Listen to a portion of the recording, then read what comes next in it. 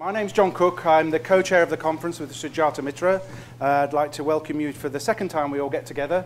Tomorrow we get together for another keynote. But later on we get the second keynote in the series from Karen Cator, who's coming in abroad from the USA, and because she had to have some meetings at the White House and things like that. We'll hear more about that in a minute. Karen, my apologies, is the Director of the Office of Educational Technology at the US Department of Education, and previously head of Apple's leadership and advocacy efforts in education, where she focused on the intersection of education, policy, and research and emerging technologies, and the needs of teachers, students, and managers. So, the title of Karen's talk is Transforming American Education, Learning Powered by Technology. So I'm really looking forward to this talk, and it's over to you, Karen, if you're ready. Thank you very much. So first audio check. Can you all hear me? Yeah. Wave, say hi if you can. Very good. Love that. Love it when technology works. Nice to see all of you. And thank you, one and all, for your patience and understanding and flexibility with presenting from this lovely Hampton Inn in Pittsburgh, Pennsylvania. I called, asked what color the picture would be on the wall so I could match my shirt to the picture and such. But really, I'm really happy to be here, very happy that you allowed me to continue and chat with you from abroad. Really interested in the work that you all are doing and your conference. It's very aligned with many of the things that we're thinking about as well, around innovation, around evidence and data, around personalization, the kinds of things you've been talking about. So what I'm going to do is I'm going to spend about 20, 30 minutes just going through some things on slides, and then hopefully we will have the most of this time for, and it's actually great. I can see, I don't know if you see what I see, but I can see all of you kind of in the audience. It's panning back and forth. So again, really happy to see you all. So I'm going to go ahead and be kind of moving through these slides. So I do know it says transforming American education here on the slide, and but what I've definitely learned over the last 2 years that I've been, actually I've learned lots and lots of things in the 2 years that I've been in government. And actually, let me digress for just a second. It's funny when people look at bios, they get a little tired after the second line, which I don't blame anybody. But I'm going to shorten my bio to basically be 3 things, and that is 2 years of government right now. Prior to that, 12 years in corporate life at Apple, and prior to that, which is usually what people don't get to, 17 years in public education. So kind of have that the feel for the ground in the classroom, in actual real schools, and try to carry that with me through my work. The other thing I've learned here in government is that when the White House picks a date or announces something or says what's happening, there is not flexibility around that, and we go with the flow. So again, that's why I'm not actually with you in person. So, but the other thing I've learned is that all of this, everything we're talking about, wherever I travel, whether it be throughout the United States or abroad in other countries, I definitely hear the same themes, the same things that people are talking about, and it definitely gives this sense that we can, working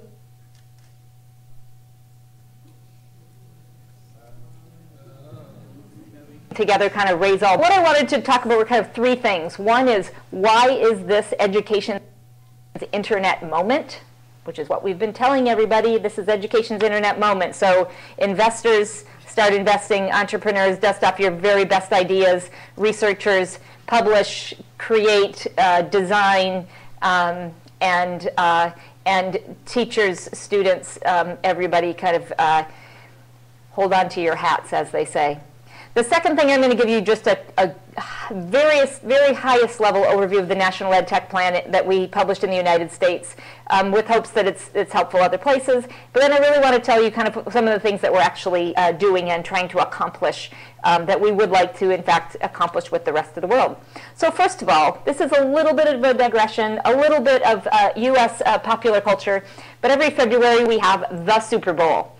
And for those of us, millions of people who are actually not football fans, but end up with the Super Bowl streaming into our living rooms. We watch it for the commercials. For about the past, I don't know, 25 years or so, the commercials have actually been the most interesting part, and there are Super Bowl commercial contests, et cetera, et cetera. So for those of you who know about the Super Bowl commercials, I'll give you a sense of kind of what happened this year. This year was kind of a transition point, an inflection point with Super Bowl commercials, and I promise I will tie it back to education. What people do when they play a Super Bowl commercial, they spend $30 million for their 30 seconds to play sometime during the Super Bowl, knowing that many people during the commercials will actually not be looking at the TV, but they'll be wandering off to get something to eat or whatever. There are about 100 million people who watch the Super Bowl, but this year they ended up dubbing it the Transmedia Bowl, because this is what happened this year. People looked at this as a multimedia opportunity, a multi-channel opportunity, and believe it or not, these people who create commercials for products talked about it as a deeply social experience. So what happened was they had their 30-second commercials, but their entire design was focused on how they get attention prior to the Super Bowl, after the Super Bowl, and how they can turn their 30 seconds into many, many more seconds and minutes and hours, and how they can leverage all of the social media sites to get more eyes on their product, on their commercials. And actually, it was quite successful this year. So for example, every year there's a chip maker company, Doritos, who has a Super Bowl commercial contest. And they allow people, they crowdsource the commercial, and then they vote on them, and then they play the winner on the Super Bowl. This particular commercial is one that was created by a gentleman who spent about $500 making this commercial, as opposed to the $3 million that companies spend, and ended up having a great commercial that was quite popular, and people watched over and over and over again, watching the action. This was a commercial for the movie, the feature-length film Rio de Janeiro, and for those of you who might play Angry Birds, are there any of you in the audience who play Angry Birds? Just now I can see if you're actually still, yeah, there you go. I can see that you can at least hear me again.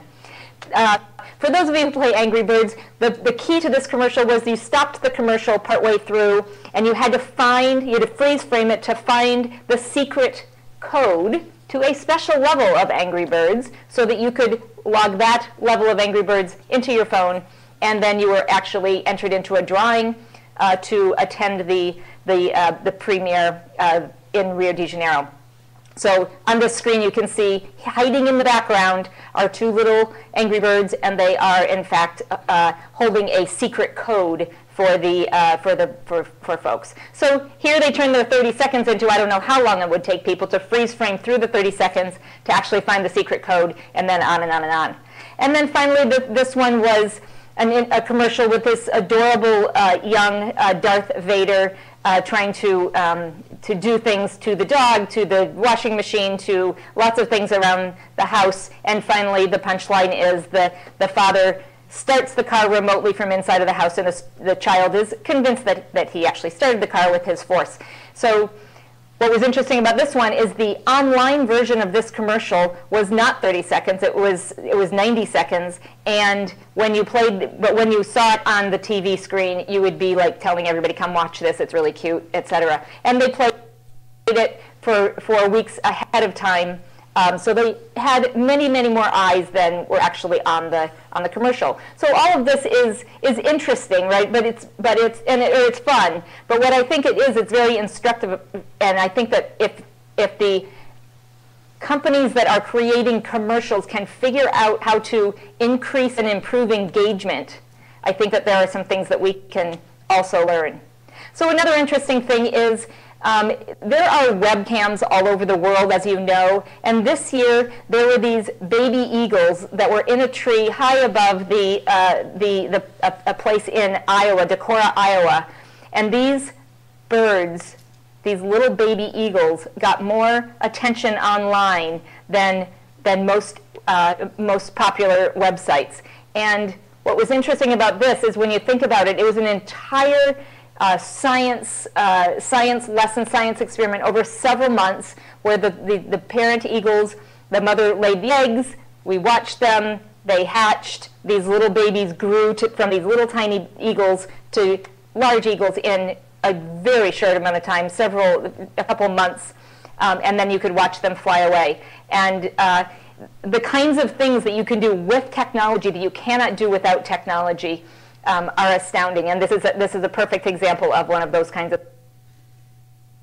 things. And then one last example, kind of just to pull from outside of traditional education, is when the earthquake and ensuing tsunami hit Japan, all of us were suddenly placed right in the middle of the tragedy that was happening on the spot, because so many people had flip cameras, they had phone cameras, they had cameras in their pockets, and they could in fact show the world exactly what they were feeling, what they were seeing on the spot. We saw so much footage, including the joyful footage when this rescuer found this baby a few days later, fully alive and well. And these are the kinds of things, again, that we can build this much more improved and increased global understanding. So these are some of the background kinds of things that we think about, and the kinds of things we think about when we created and launched the National Education Technology Plan. We said there's so much happening outside of education that is instructive. We're seeing lots of different things. We're seeing mobile, obviously. I'm sure every single one of you has the entire internet in your pocket all day, every day, right? So you carry around the internet in your pocket. It is 24/7, and many of our students and learners of all ages have that as well. There are social interactions for learning, the places people get together online, whether they're learning to knit or learning to cook or learning to fix the faucet in their kitchen, whatever it is, there are many places that people learn together online, the best possible social interactions. There's digital content improving every single day. One of the things that's gotten a lot of press is this whole Khan Academy and what happened when a single individual decided to start explaining how to do math problems to his cousins, and it has become kind of, it has taken off as a website that people can use to learn things of all different sorts. But better and better, more highly produced digital content allows us to access experts. And finally, I think the most kind of misunderstood and misused and the nascent in education practice will be that practice of understanding. If we think of what all of the consumer companies and other folks are doing with big data and truly personalizing the advertisements that you see on your screen, all of the different things that people know about us from our Facebook, social connections, LinkedIn social connections, to what we search for, what we look for. The notion of leveraging big data and understanding how to use that to fully engage and personalize learning for students is something I think that in the next several years we'll see more and more of, and something that we're really interested in understanding. We, in education, are incredibly data poor. We don't have good data. It's very much of a manual practice, and I think that we can combine the best possible interactions with students and teachers with tools that will allow us to use data and understand much more about how students are learning. So what we're talking about is this inflection point that we're at. This inflection point that we're at, transitioning from a predominantly print-based classroom to a digital learning environment. And many people kind of stop and say, well, do we really want students reading their textbooks on a screen? And when we talk about digital, as you know, we're not talking about simply textbooks on a screen, but much more powered up learning environments that include visualizations and simulations. It's funny, it's funny, I was talking to someone this weekend, and they're saying that the Harry Potter newspaper, when they get their newspaper and there are people that jump out and start talking with them and that kind of thing. I mean, we're not actually that far from having the kinds of textbooks and interactive environments, the guiding interface that is somewhat like the Harry Potter newspaper. actually interesting to think about. But other things including increased feedback loops, the opportunity to publish, the opportunity to access experts from afar, visualizations and simulations, and all of those kinds of things that you can actually build into online interactive environments. We're actually interested in launching sort of a global challenge, and can we create an interface that will in fact teach people to read? And as we like to say, we don't mean read badly or read with training wheels, but really teach people to read. Can we look at the best research on teaching reading, and can we create interfaces that actually guide a reader and improve their ability to read independently? So education's internet moment. We do think it's here. We do think we are going to see this transition from predominantly print to a digital learning environment. So we launched the National Education Technology Plan last November, so hopefully you've seen it. If you haven't, you can download it at the website will be at the end. And there are 5 sections. There are 6 sections to it. The first chapter is all about learning. It's about personalization. It's about reaching all learners, meaning that learners with disabilities or special needs or language learners or gifted, whatever the needs are of students, we truly should be able to personalize and bring in that long tail of experience. And rather than trying to have everybody do the same thing and shutting down kind of prior experience and personal stories, how can we bring that into the learning environment and truly leverage that? The thing about the learning chapter was we focused on grounding it in basic research so that it didn't come across as, number one, fluffy and oh great, this will happen someday, and also didn't come across as old and tired. We really wanted to hit that sweet spot of being visionary, being out there, but grounding it in actually what we do know. And that's what we, I think, accomplished with the learning chapter. The teaching chapter was very much focused on how can we augment human performance? How can we make sure that every teacher is as connected to all of the data, content, tools, resources, to each other, to the experts, maybe back to their College of Education, to their mentors, whoever? How can we create an entirely interconnected teaching profession in order to help education professionals have the information and the help they need every single moment that they need it, rather than waiting to possibly take a class in the summer or take a class on a given in-service day? We really want to power up the teaching profession. Not that I'm a fan of military analogies, but in the military they talk about technology as a force multiplier. And I think that that's actually an interesting term when we think about the teaching profession and thinking about technology as a force multiplier. We don't see technology replacing teachers. We see it as powering up their ability to meet the needs of every single student. The assessment chapter was all about increasing and improving feedback loops. I think probably everybody knows everything there is to know about that in terms of, right now, again, we're data poor. We want better and better information and feedback going directly to students, teachers, and parents.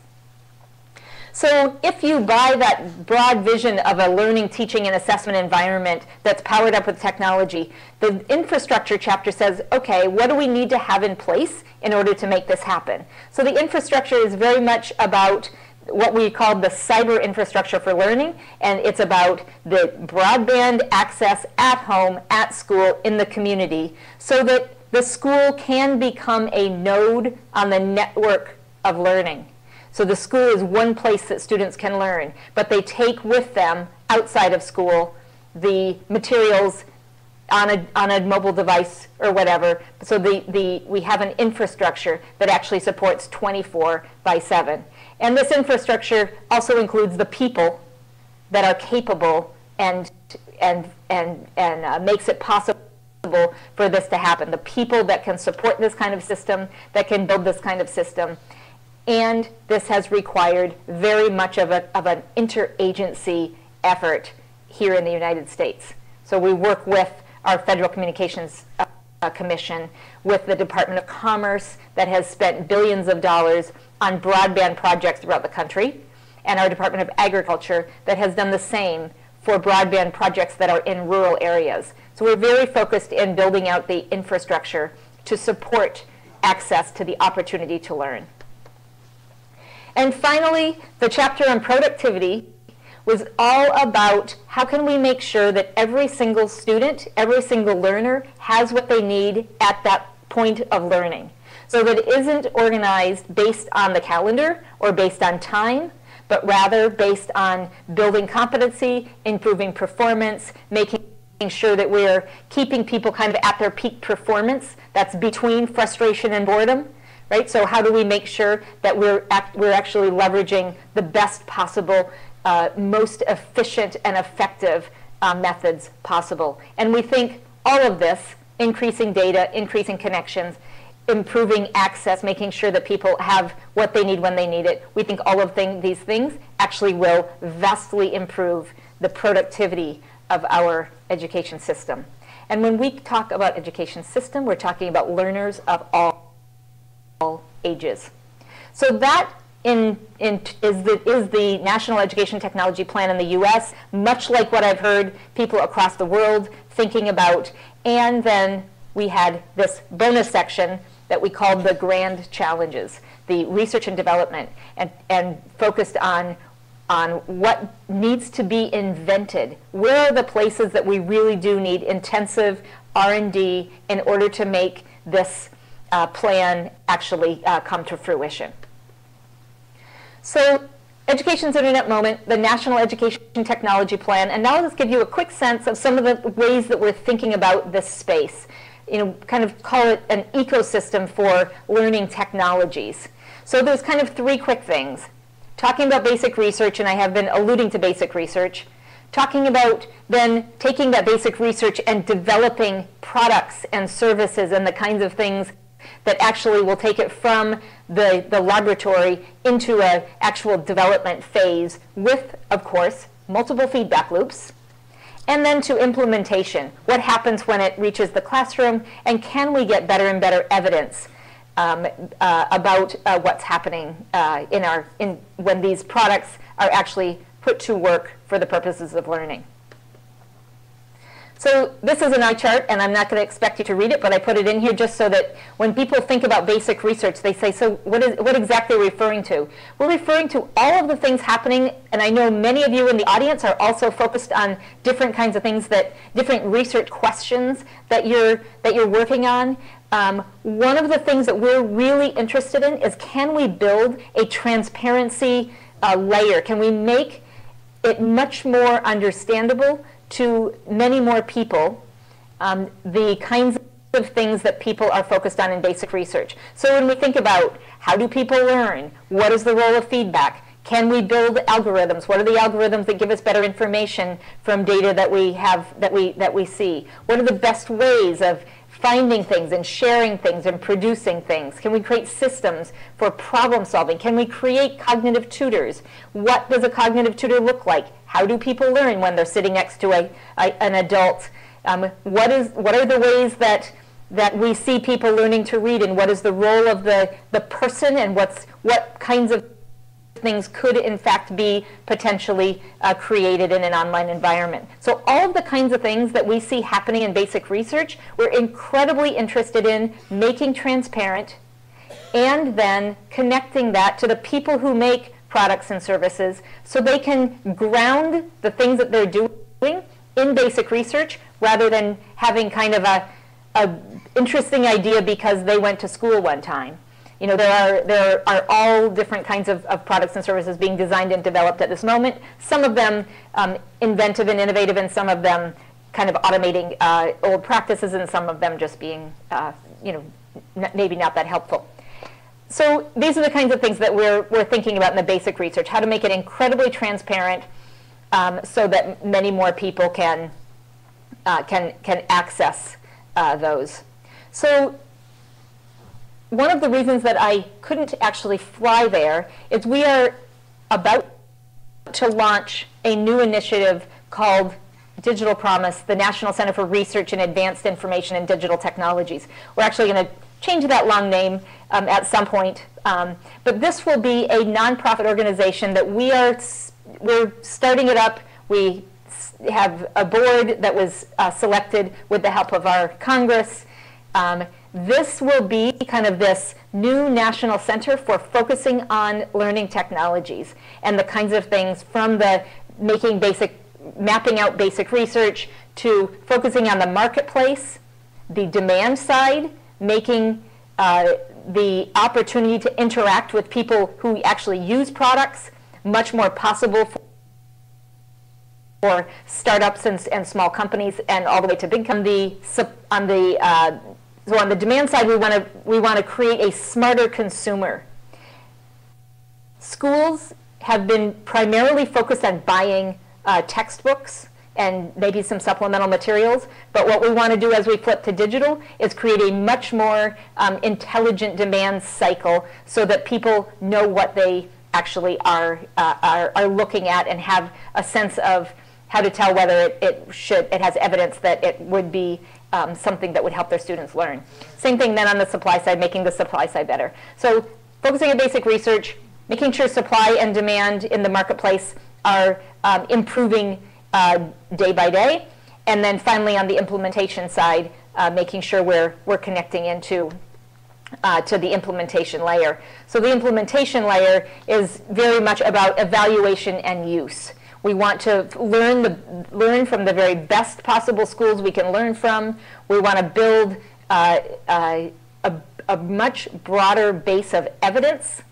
One of the things that we talk about in education is, again, we're data poor. We don't have much evidence. When we do have, when we do try to get evidence, many times it's connected to a highly rigorous scientific study that needs to strip out implementation and context. And what we want to do is bring those things back in. So we're very focused on building kind of a new framework, a new way of thinking about the gathering of evidence. And again, to raise all boats, to help everybody understand much more about what works. We're also focusing on building competency-based practices rather than seat time. And you probably also have been thinking about and working on the whole notion of badging, or badges, you know, that comes from the gaming world, leveling up and earning badges. We're trying to have a competency-based system. And finally, we're building this whole area of online communities of, online communities of practice that will in fact, improve the exchange of information, technical support, emotional support, social support, build role models, build, again, people can earn badges by producing more, publishing more, supporting other people, observing, sharing, collaborating, and then co-developing.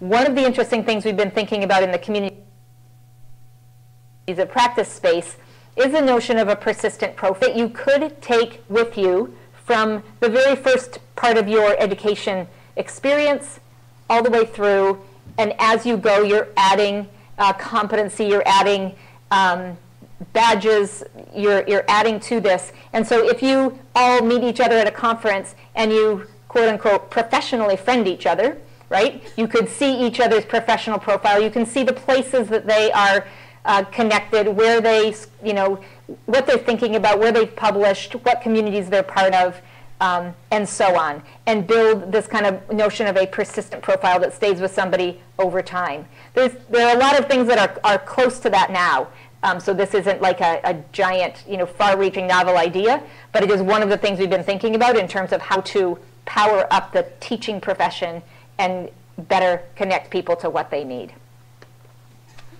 So finally, our president has absolutely focused on education as a moral obligation, as an economic imperative, and we have support at all levels, bipartisan, for creating the best possible learning environment for every student in the country. And that is what gets us up in the morning and keeps us awake at night, and we're really anxious to learn with people throughout the world about how to actually see this big vision come to fruition. So with that, I'm going to stop talking, and we have about 25 minutes for interaction and questions. Thank you.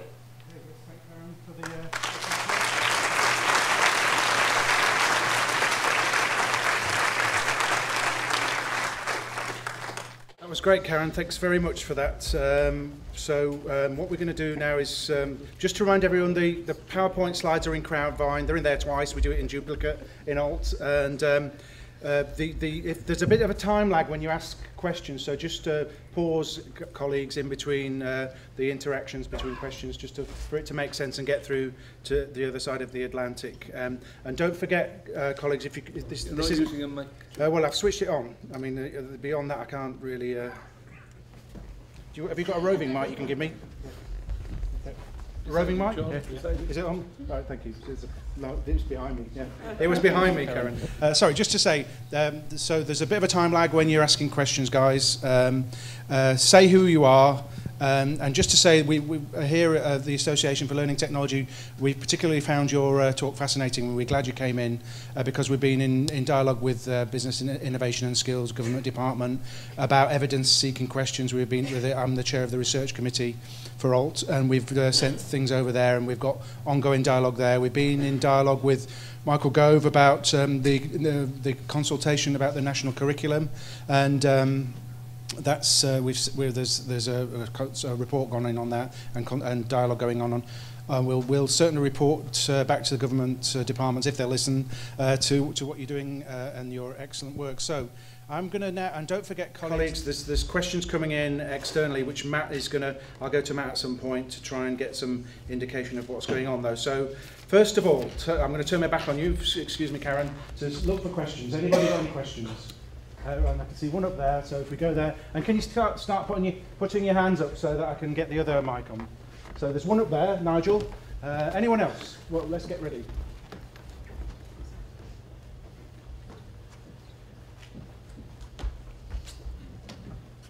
Hi, Karen. My name's Nigel Ecclesfield. I work for the Learning and Skills Improvement Service here in England. So we're a public agency working for government around improvement in further education. Two very short points, one of which I was very taken by your term leveraging big data. And like a lot of colleagues, I'm concerned with the process of changing data and information into knowledge, to quote Richard Noss here in the UK. So I'd like your comments on how you see those mechanisms are going to be put in place, not to just store the data, but to turn it into useful knowledge. And the second one was, later on, you talked about making people better consumers of the technology. I'd like to pick up a term from a colleague in the US, Caroline Haythornthwaite, about learning for production as well as consumption. I'd like to know what your thoughts are on that. So thanks for the presentation, and it's just those 2 points. Certainly. And just again, somebody stop me if you can't hear me. I assume you can.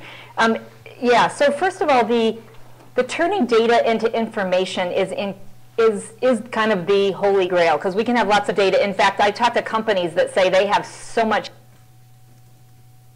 data that they've been collecting for years. A company data about what time students, interact, and when they seem to be doing better or whatever. There's so much data, but we have no idea really what to do with it. So part of it, as I've been talking to people, is trying to marry psychometricians with computer scientists. Where the computer scientists go, they're going to the consumer companies. They're going to the places where their skills at creating algorithms and turning information or turning data into information are actually highly valued. And so trying to figure out how computer scientists can actually begin to leverage and understand the kinds of data and then begin to turn it into something that's interesting for folks. That's one thing. The second thing is, I think that we're thinking through how to put data sets online and make them transparent. So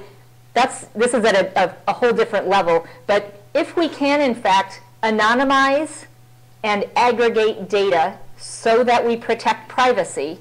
Are there ways that we can put big data sets online so that we can crowdsource interesting applications of that data, interesting visualizations of that data, interesting mashups between data sets, and the like? So that's the second thing. But the third thing, I think, is actually the most sort of interesting as we go forward, and that's the notion of creating electronic learning records. And I apologize for not knowing. I believe that Europe in general, I know Germany, for example, is well ahead of the US in terms of, and I don't mean this as a competition, I just mean as more evolved in terms of health records that travel with the person, right? So health records that travel with the person mean that if you get in an accident, or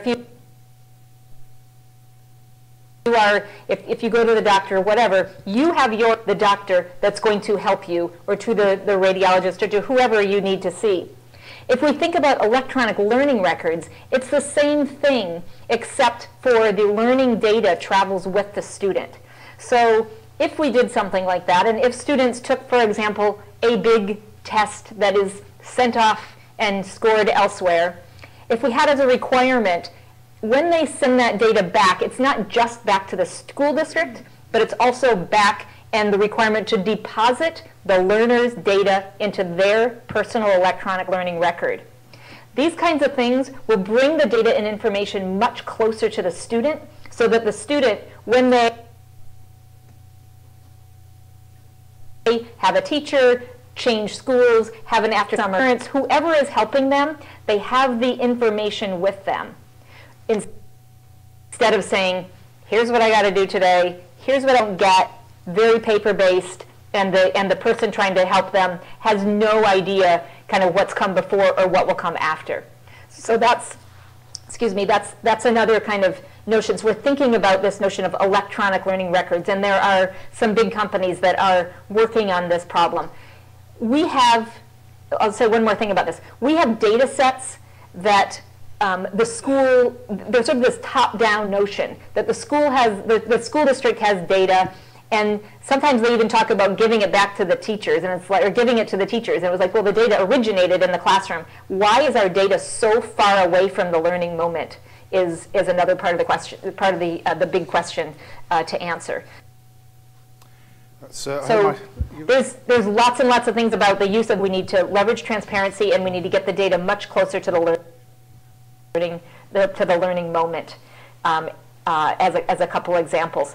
In terms of learning for consumption or learning for production, absolutely. I mean, we know so much about engagement, and what engages people is when they're actually doing something, they're leaning forward, they're interacting, they're producing something, they're adding their own value, they're telling their own stories.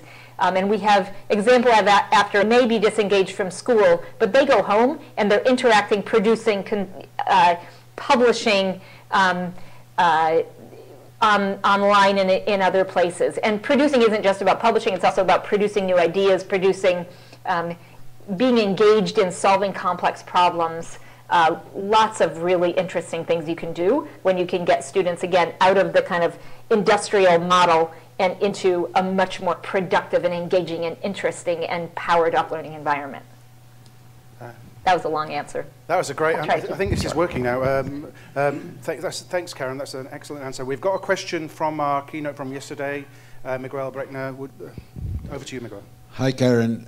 My name is Miguel Breckner. I run the program Ceibal in Uruguay. It's the program by which we've given a laptop to every child and every school teacher and every teacher in the country. You were talking about personalization and talking about the infrastructure. Do you have any plans on getting to every student with either a laptop or a tablet, or being able to work together so that the teacher knows what's happening with him and he can get directly access to all the digital information?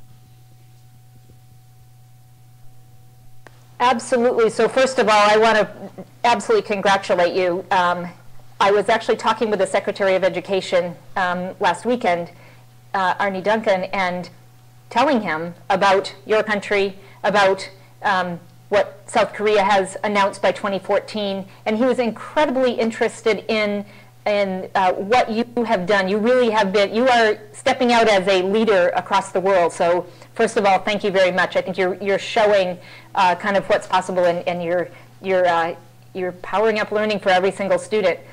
So we're very interested, and we're also interested in what you're finding, what the practice is, how long it takes to actually transition. In the United States, we're kind of like 50 little countries when it comes to education. So there are states that are looking at saying by 2014 or whatever, we will in fact be like Uruguay, and provide a laptop. So we definitely are very interested in following your work, and many people in the country are also saying, hey, we should be leaders. We should lead this. We should also lead this effort. So as we go, we definitely want to learn from you and follow in your footsteps. The personalization part of it is not a given. As I travel and visit classrooms where all students have devices of any kind, many classrooms are still in lockstep, having every student do the same thing at the same time, stay on the same screen. It's a habit and a practice that's going to be incredibly hard to break. I think one of the things that we need are better products. We need better content, better interactive environments, better interfaces that guide the learner and take them where they are, rather than in the previous question, rather than thinking about the learner as a consumer and providing them the information to consume. One last thing I'll say, one of the things that we're really interested in an online website where people can work together on this, but creating more and more compelling assignments for students. Not fluffy projects, not cute assignments, but really deep assignments that engage them, that get students working together, that's very participatory, that allows them to access experts, that allows them to think deeply about things and bring their particular kind of angle or expertise to potentially solve complex problems. So this notion of creating more compelling assignments, that is something that I think we can engage all educators in doing, so that they aren't kind of snapping back to what's comfortable, and that is controlling and managing and making sure that every student is kind of staying with them. So again, thank you for the leadership that you're showing across the world. Thank you very much. Great, thanks, Karen. Although we've been experiencing some difficulties, particularly for remote colleagues, we have got some questions which Matt Lingard is now going to pose one of them for us to you, Karen. Go ahead, Matt. Hi, Karen, it's Matt here. I hope you can hear me. For me, quite a strong theme at the conference so far has been collaboration, and we've had a question online from Jack82. I'm not sure who that is, but he's interested to find out the level of collaboration between institutions in the States. It's all over the map. On a continuum, I think of things sort of, where are we along a continuum, and as a system, and then as an institution, and then as individuals. And I see individuals that are fully collaborative and fully interactive, working with each other. I see institutions that have put practices in place to connect the work happening in their institution with other institutions. And I see kind of a growing understanding about the need to collaborate fully. One of the things that we know in every other industry is that it takes kind of complex teams to solve complex problems. So we are, in education, again, trying to move from this kind of solitary, isolated practice to building teams. The work on communities of practice and persistent profiles and connecting communities of practice with each other, that is really important. So there's sort of some technical solutions. Another sort of technical solution for those of you who are techies in the audience is something called a learning registry that my colleague Steve Midgley has been leading. You can look at it at learningregistry.org if you're interested. That's a technical solution that will help us better connect the environments, the content and the conversations and the collaborations in one place with those who are complementary in another place. Another thing that we're really looking at is this notion of what we call regional innovation clusters. So trying to figure out how within a region, so say, you know, where I am today, Pittsburgh, Pennsylvania, Carnegie Mellon is here, lots of intensive R&D research happening here, trying to figure out how to connect that regionally, so in this same area, with innovators and entrepreneurs and investors, right? So we're trying to meld that, make that connection, and then also connect them with some of the cutting edge and leading edge schools in the area so that they have places to interact directly. So building collaborations at every level, transparency of basic research so that people can see who else is working on what they're working on, connections between the different levels within the kind of ecosystem and the research and development chain, and then connecting individual practitioners with each other and with groups. That's great, Karen. We've got time for, I think, for at least 2 more questions, so got one here for Bob. Introduce yourself. Hi, Karen. My name is Bob Harrison. I run a community of practice called the Toshiba Ambassadors.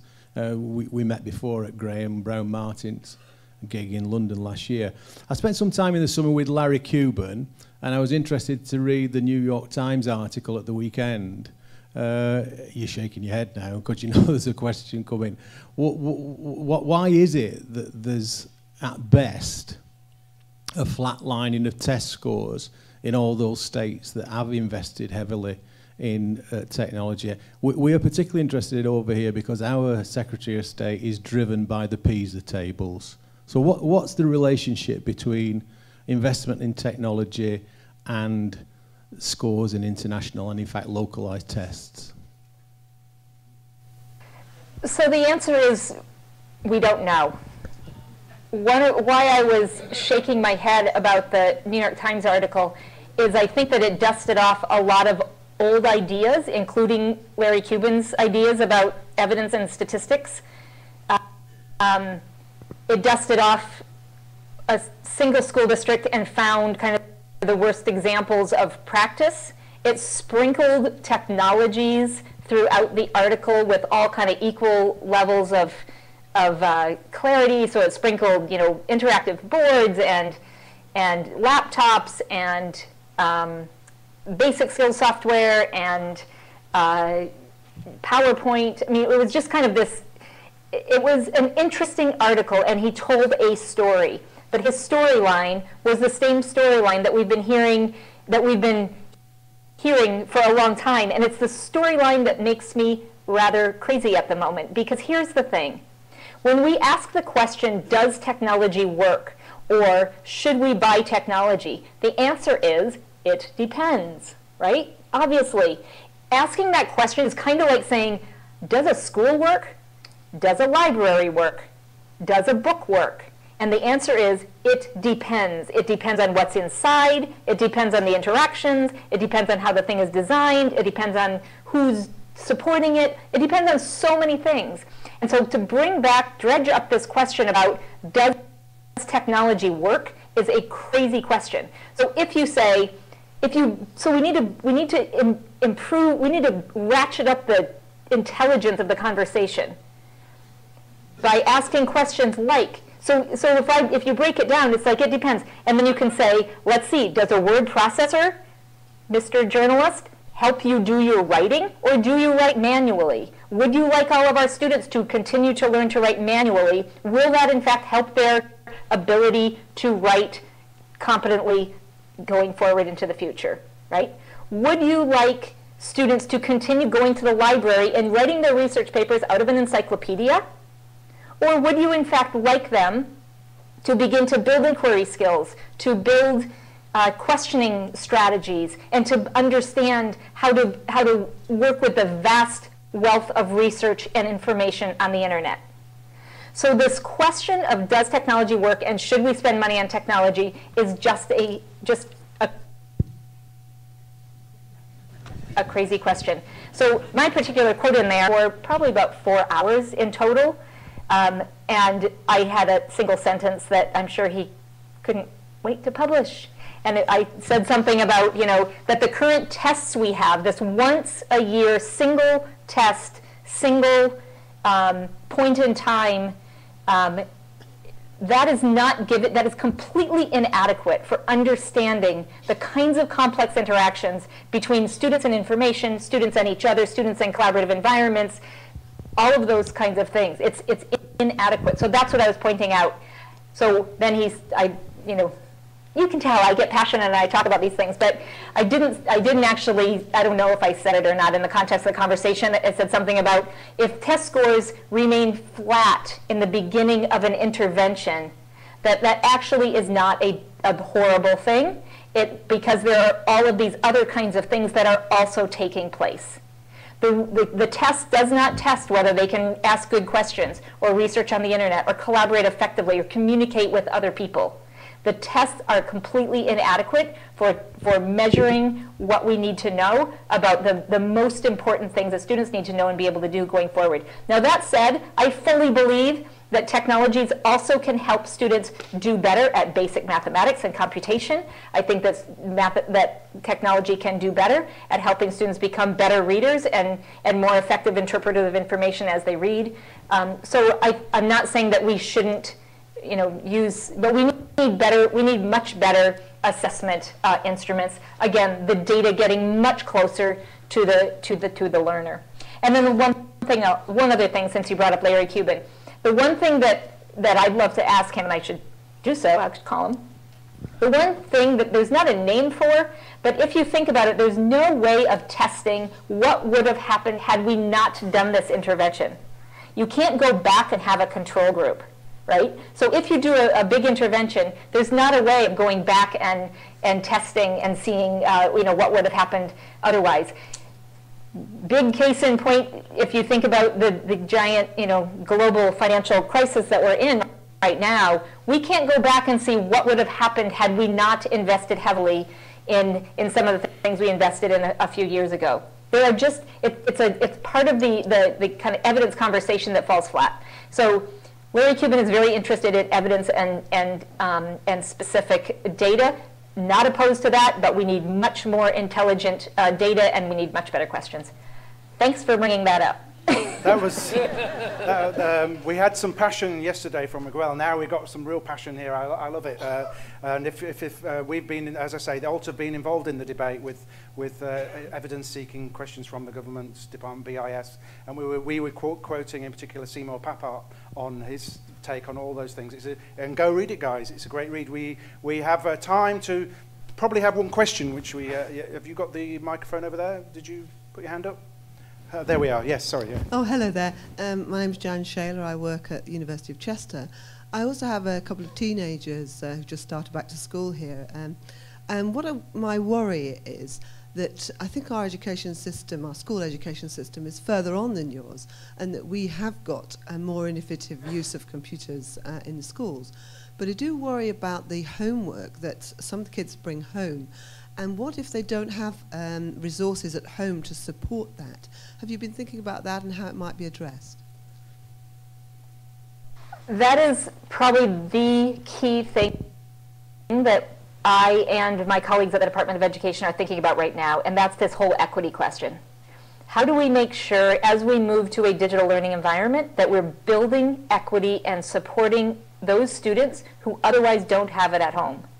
Part of my issue with that previous question and the story in the New York Times also, it did not even touch that. So for rich people, and rich as in people who have technology at home and they know their students will use this, those are many of the people who are like, when my students go to school, I want them to simply not have technology. I want you to turn off their screen time at school. Right? So that when they come home, that's when they can get their screen time. This question of equity is gigantic, and it is probably the most important thing that we need to solve, because we do know that the opportunity to learn if you're in a very rural, remote space, if you're in a city and you don't necessarily have access to all of the the resources that somebody else might have if you're in a poor community. Those are the places that we need to power up in order to improve the opportunity to learn. So we're looking at lots of things. We're working with the FCC about the broadband adoption rates. We're identifying those places in the country that there may be broadband access, but there's not adoption. We're trying to figure out all of the ways to ratchet up the literacy of the adults in the situation so that they have a sense of why would I want to be connected.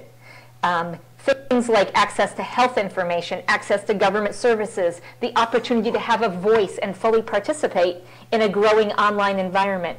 These are all things that we see as incredibly important and things that we're working on. We're actually interested in one of the things that's happened in this country. Comcast and NBC merged, and as a result of that, part of the agreement was that they would provide low cost, and in the United States, the low cost is $9.95 per month for broadband access at home. So those students who qualify based on their economic metrics, qualify for free lunch, can now, and they're in the Comcast footprint, they will be able to access broadband at home. But what you point out is incredibly important. We have increasing conversation about the inverted classroom, where students go home and they're doing the problem sets, and they're learning the things with the teacher online, and then they come to school, and at school is where they interact with the other people, they get help from their teacher, and it's much more personalized. You probably have read about this, the Khan Academy and those kinds of things they're starting these examples of inverted classrooms. As we get to an inverted classroom, we have to make absolutely sure that every one of those students has full access at home, and that we're not making them go find it in a community center, go find it at a library, stay after school, but in fact, we're making sure that it's in that student's backpack as well as all of the other students. One last thing. We also think that there are practices that we can leverage, the kinds of things that students already have at home. So if parents have already purchased or are willing to purchase something for one student, it makes the system, right? So the system can then purchase the kinds of things for the students who otherwise don't have access. So we're trying to leverage kind of an all hands on deck strategy. Some of the devices, parents might purchase some, the school might purchase some from philanthropy, some from businesses, whatever. So we're trying to figure out the practices so that community by community by community, they can make sure that they're focused on equity. So it's not just those students who have the benefits of the best opportunities to learn with new digital tools. Okay, Karen, that was perfect timing, great presentation, and excellent dialogue. I've really enjoyed it, and I think my colleagues have, and we'll say goodbye to you, and we'll thank you in the traditional manner, I think, send you off on your way. Thank you very much.